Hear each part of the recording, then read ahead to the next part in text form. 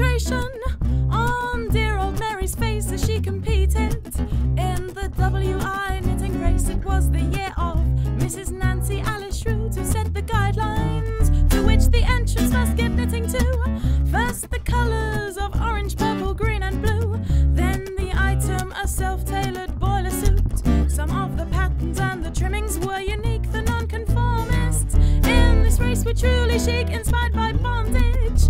Our Betty nearly flew up to the first place, but Brian jumped the queue, he'd been in training since last year's class in June, and chose to simplify and stick to only blue. Then the judge, Mrs. Nancy Alice Shrew, presented prizes throughout the knitted fashion show. Skankin Nancy